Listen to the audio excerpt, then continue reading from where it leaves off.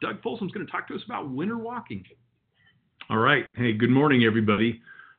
Perfect time of year to bring up this subject because it hasn't quite happened yet. I see some snowflakes in the forecast out there, but we want to get ahead of this one because every year we see some significant, very painful injuries that happen with slips and falls on snow and ice. And these are preventable. We can do things to keep these injuries from happening if we plan ahead and if we take proper precautions and have the knowledge ahead of time. You know, have you ever slipped or fallen on snow or ice? I know I have before. You know, that's something that is pretty common. You've been walking around in the wintertime and there's snow out there and you've probably fallen down. And so what were the conditions? What happened? We got a couple of polls here we want to run and kind of get your feedback and see what you've experienced. So if we can launch these and take a look, we got this first one up here. Have you ever fallen down? You know, obviously, I think we've probably all fallen down. Where were you when you fell down? Was it inside or outside? Where, you know, were you when you fell down? Were you in like a parking lot, sidewalk? So take a look at those polls and answer those. Be thinking about slips and falls on snow and ice, you know, specifically as you answer those polls. And we'll just give you a few minutes to fill those out. And Jason, when it looks like we've got most of those responses in, let's kind of take a look and see what the experience is that our members have had out there. We have 59% not started.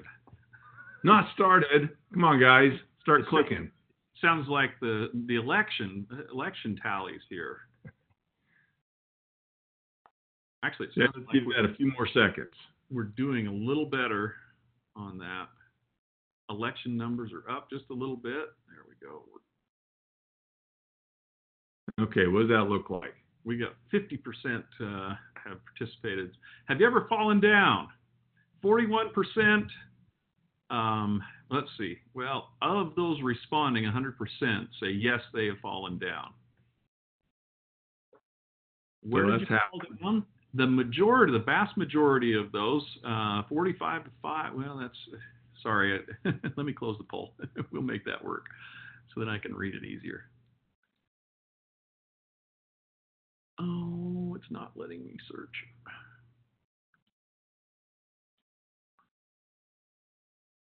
It throws it up to let people finish. Hold on one second. The vast majority fell down outside. Okay. Where were you when you fell down? Parking lot, sidewalk are almost the same. Steps are almost the same. 0% in my office. Jason's office? Well, anybody's office. Your own office. Let's see. What was this one? I can't read it. Have you ever slipped and fallen on ice or snow? 55%. 100% said yes, they have. Wow. So basically, we know this is going to happen. What did that look like between parking lot, sidewalk, steps?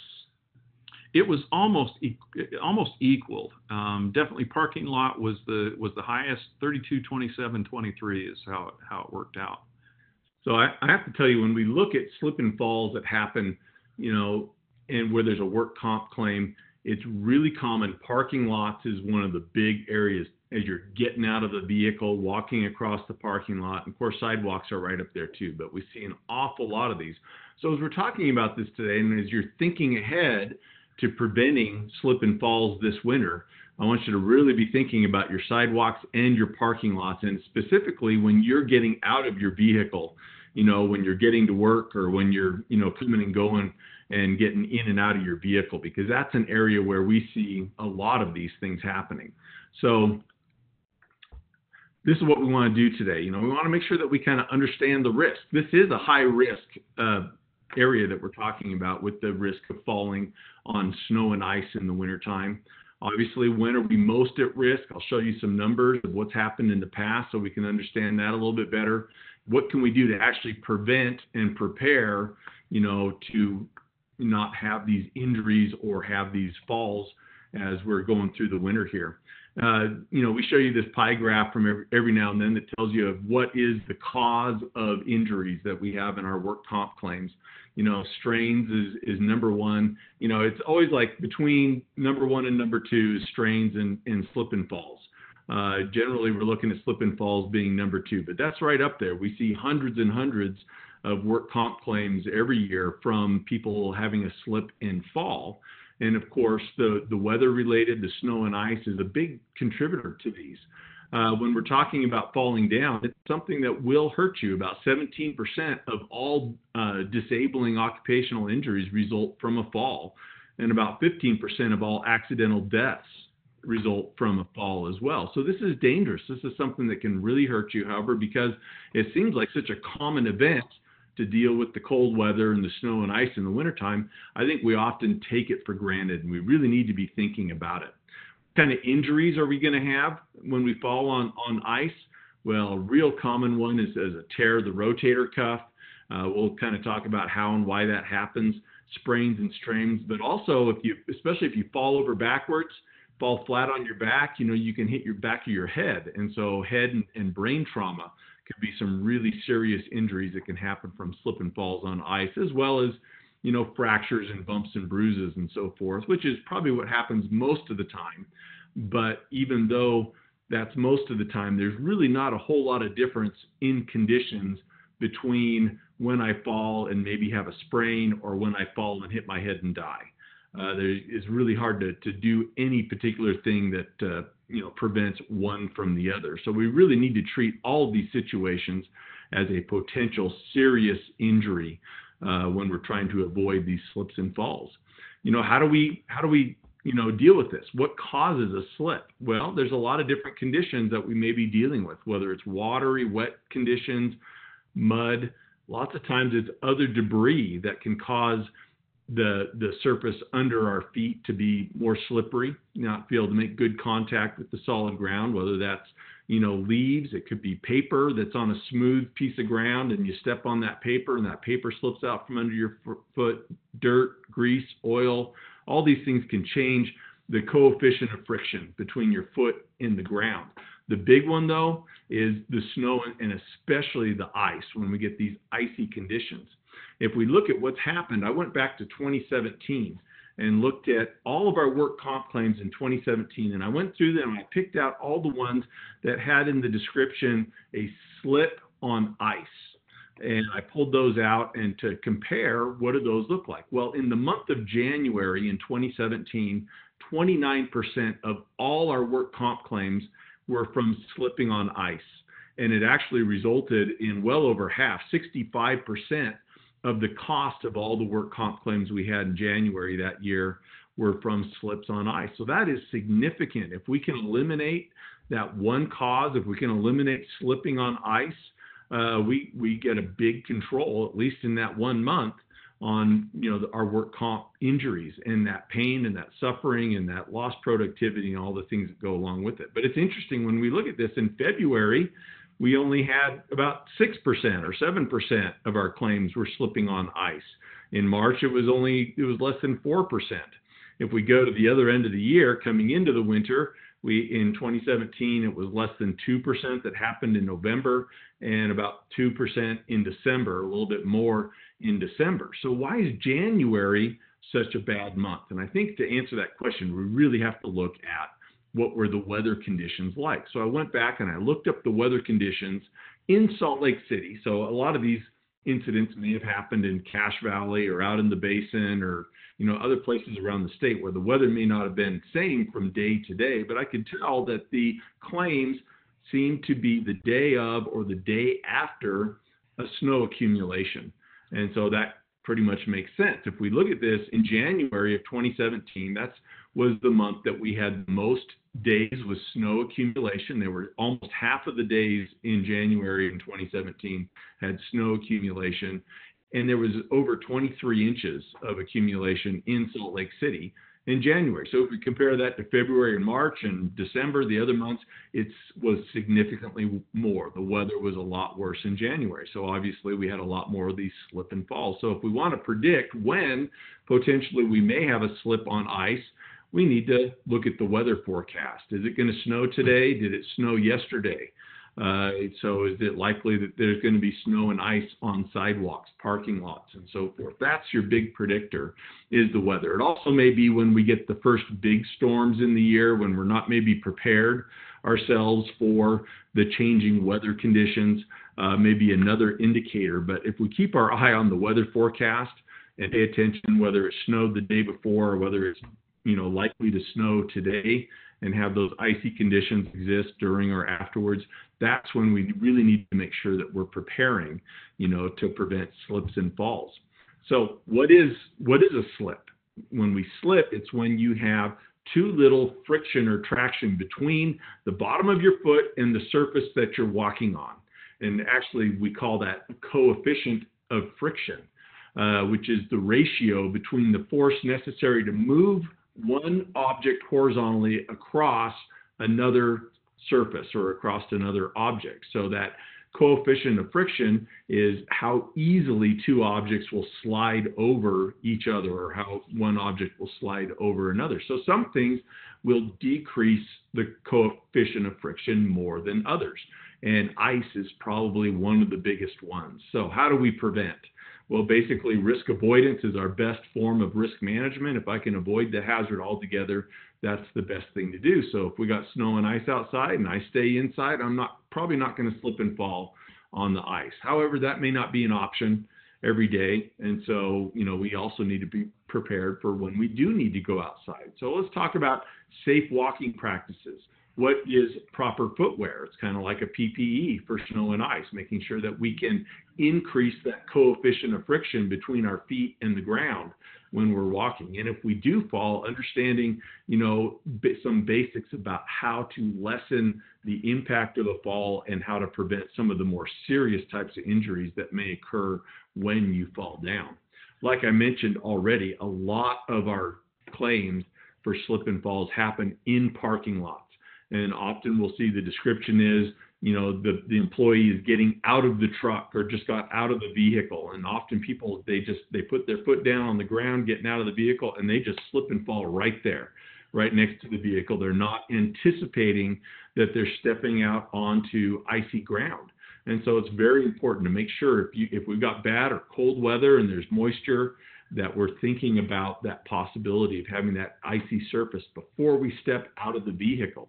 Another really important, especially with trucks and trucks that have high ground clearance, when we're dismounting, make sure we use that 3 points of contact. Use both hands and both feet as you're climbing down out of the vehicle. And when you get your feet on the ground, keep two hands on a handhold just to make sure that you're stable and sturdy before you let go, especially if there's snow and ice outside. Be really careful dismounting your vehicles. But then walking across the parking lots and walking across the sidewalks are another area where we have a lot of problems. So make sure that we have a program in place for clearing that snow and ice in a timely manner. It's very important to always remember to document your snow and ice removal activities.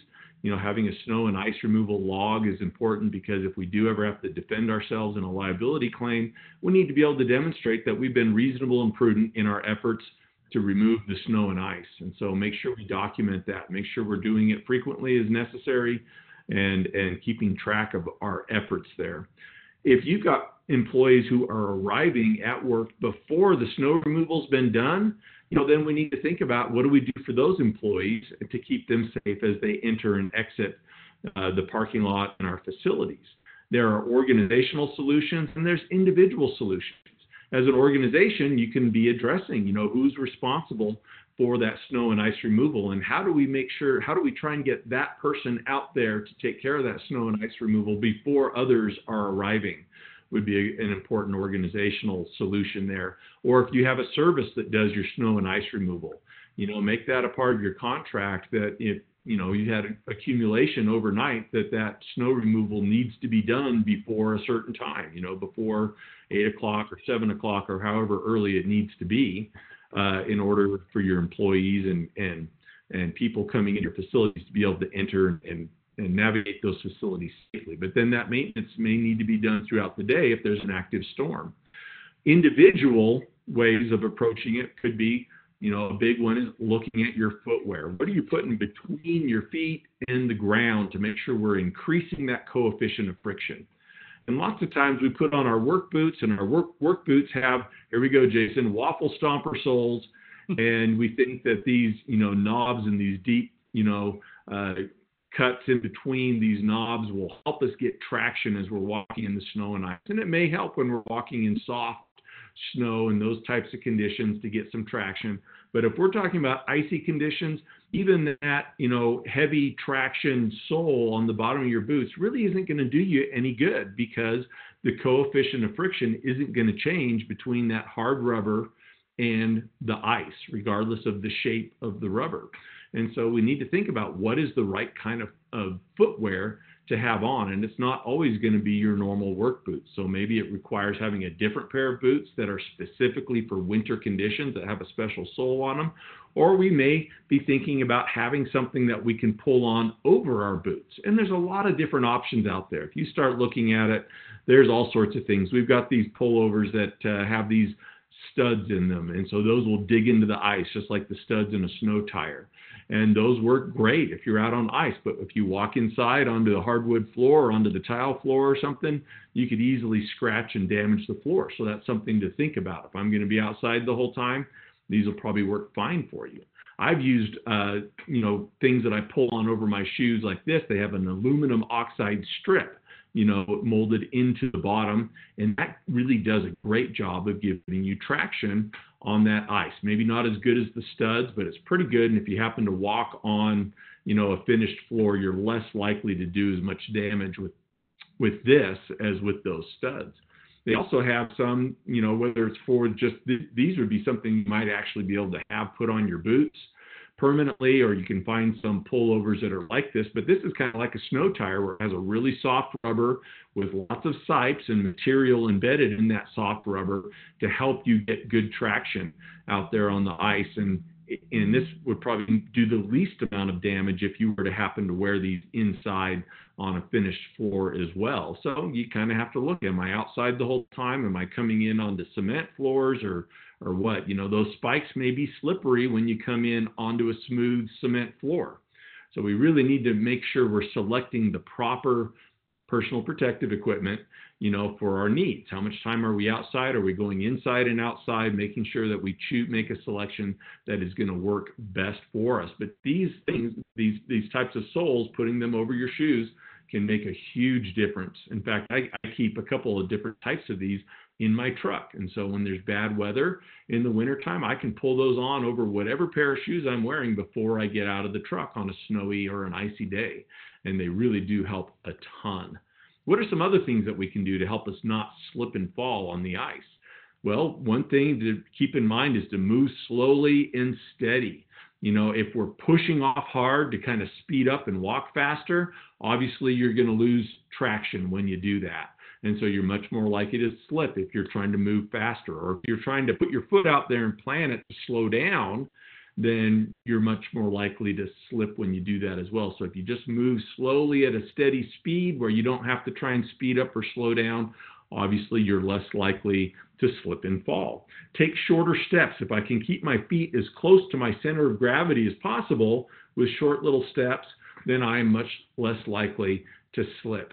Avoid areas where the ice looks like it may be starting to melt, because water on top of ice is the slipperiest condition that you may encounter. So be looking at the surface, and is the surface changing?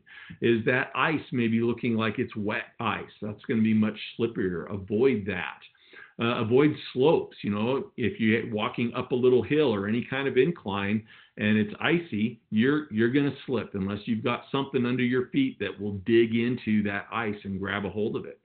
Stairs are the same way, and that's kind of a scary place. If you're walking upstairs, the steps should be level, which helps, but you don't want to slip on those stairs. So again, take those small steps, keep your foot flat, don't be pushing off your toe or your heel, and use a handrail, obviously, to help keep yourself steady if you have to go up icy steps. Try to avoid those slopes and icy stairs if you can. Wear the right kind of traction under your feet. And, one thing they talk about a lot of times when you're looking for, looking into how to not fall on the ice, as they say, walk like a penguin or waddle, which really basically just comes back to taking those teeny tiny little steps where you keep your feet flat and you go at a slow, steady speed where you're not stopping or pushing off to go faster. And that will help you get across those icy spots without falling down. But I really can't emphasize enough how important it is to think about and be prepared with something to put on over your shoes or a different type of shoe to help you get that traction that you need. If you should fall, when you slip and fall on ice, I found that you tend to go down a lot harder. When I slipped on ice, I felt like it was a much harder fall. When your feet just all of a sudden come out from under you, and it seems like you fall down pretty fast and pretty hard. If I trip on something and stumble a little bit, I kind of I may be able to slow down my fall a little bit as I'm stumbling and catching myself, and I don't hit the ground as hard. But when my feet just come out from under me and I go straight down on the ground, that's going to be a hard fall that may cause some serious injury. So one thing really important to remember is to keep your head up. When you fall, you don't want to be hitting your head, especially the back of your head, but really anywhere on your head. You don't want to be hitting it on a step or on the hard ground, because that can be a really serious permanent injury, maybe even a fatal injury, falling and hitting your head. So if you're falling backwards, tuck your chin down and keep the back of your head away from the ground as you're going to fall. Another thing you can do if you're falling forward, hit the ground. Try to actually move your arms and slap the ground hard as you fall. That can slow you down and actually reduce the amount of shock to your body as you hit the ground. It's really important to try and keep your elbows bent, which is a good thing. If I put my arms out straight and lock my elbows when they hit the ground, that's going to transfer all that force right into my shoulders, which winds up being one of the most common types of injuries, which is a very serious injury, tearing that rotator cuff. If I fall backwards, it's really important because it's really hard to put your arms behind you to catch you without having your elbows locked straight. So if you're falling backwards, you need to try and bend your arms, or even maybe try to not put your hands back there to catch your fall, which is kind of counterintuitive. You want to try and break your fall, but that's a real common way we see those rotator cuffs, is falling backwards and putting your arms straight behind you to try and break your fall. So what we want to try and do, number one, stay relaxed. If we're really tense, we're much more likely to have a more serious injury. So breathe out normally as you're falling. Try to not be, tense up, and fold yourself a little bit. If you can tuck and roll into that fall, get yourself closer to the ground, but by bending your knees and folding yourself up, you will be closer to the ground, instead of falling from your full height. That will reduce that impact. And if I can land on one side or the other, if I can, roll towards my left or my right hip, that's going to also help reduce that shock to my body than if I fall straight down on my tailbone or straight on my back, where I'm much more likely to cause some serious injury to my spine, or even to fall back and hit my head. So those are important keys. It's kind of hard to practice that. Slipping and falling on ice is something that happens in a split second. But if you can remember to try and roll to one side, not lock your arms, and breathe out normally, and try to break your fall without locking your arms straight, that can go a long ways to helping reduce the severity of injuries you may have should you actually have a fall. So just kind of in summary, remember, gravity always is going to win. If you slip and go down, you're going to be pulled to the ground, and you're not going to have a whole lot of control over, what happens once you've actually slipped.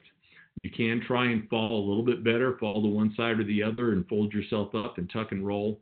But gravity is going to win. Be aware of the problem areas. Be thinking ahead into the weather forecast. Plan the footwear, with the weather forecast. And remember, it's not just today's weather forecast, but what happened yesterday, because there'll always be a lot of residual left over. Make sure we're addressing that snow and ice removal. If we can avoid the risk by not having the snow and ice, that's going to be one of our best solutions. But be careful, watch your step. Anytime it's below freezing, especially if there's been any kind of water around, we want to make sure that we're taking these precautions and we're looking ahead. Sometimes there doesn't even need to be weather, especially with these early storms that happen in November. If we get we're still in fall and and people haven't turned off their automatic sprinklers yet, you may see a freezing night where someone's automatic sprinklers come on and they wet the sidewalk. And then all of a sudden you've got some black ice or some really hard to detect ice right there in your walking path, and there may not even have been any weather. So anytime we have this cold weather, make sure we're looking out for this. This is very preventable if we take a few steps right now, make sure we have the proper footwear, it's available to us, and we use it when that weather's bad, and be looking out and being aware of our surroundings to avoid those areas where that risk is going to be the greatest. So any questions? All right, folks, if you've got a question, go ahead and type those into the chat box or the Q&A box. And while we're waiting for those, I'll ask Doug a question. What's the one thing, you know, we always look for action out of training. What's the one thing participants could do today to reduce their risk of slipping and falling as we go into this winter season?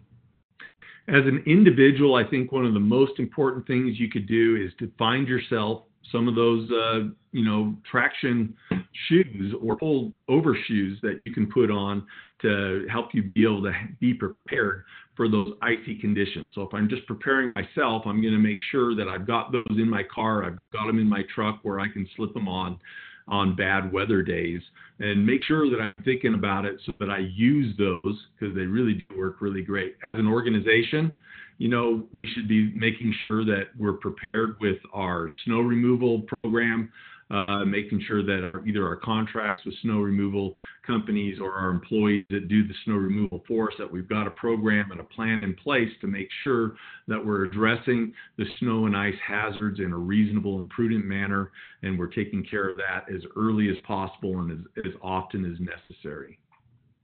Great. Good response there. Good stuff. That's exactly the direction I was going. Okay, here's a question. Is it better to use salt or snow melt? Well, you know, they both work. The snow melt, can work faster, and, you know, the salt's cheaper. So, you know, I think you're good both ways. Once you got it on there, it starts to cut through. Even if it's not totally melted yet, you know, those granules of salt can help provide some traction. But the snow melt, you know, might work faster and dry the area out quicker. I don't know, Jason, do you have an opinion? Just the salt can actually damage the concrete, and so that's why we've gone more to the ice melt product that isn't quite as damaging to the surface itself. And there are a lot of different products out there. I think the most important thing is to use it. I would go with an ice melt product just because it's more designed that way. It gives a little bit of traction, and a lot of those are designed to actually penetrate down through the if there's some ice there and loosen it up, so it makes it easier for you to get out and shovel it off. So here's another question. We have uneven sidewalks surrounding our main parking lot. Would you recommend grinding them to level or pouring a top cap of concrete? Really, it depends on the extent of the damage, how far, you know, how big it is. Are we talking a quarter of an inch, a half an inch, or are we talking 3 or 4 inches? So grinding is a good solution. There's nothing wrong with it. That will remove the trip hazard, and it can be done, you know, quickly and affordably. But if the sidewalk, if the concrete is lifted too much, obviously, you know, you're going to need to repair and replace that cement. I think that as long as we're addressing the trip hazard, that's the most important thing. Yeah, good response there. Just one thing that popped into my head on that is sometimes we have routes, sidewalks and such around our facilities that are great summertime routes. Maybe they're in a shaded area, they're a sloped sidewalk, that are just not good routes in the wintertime. They're really hard to keep open.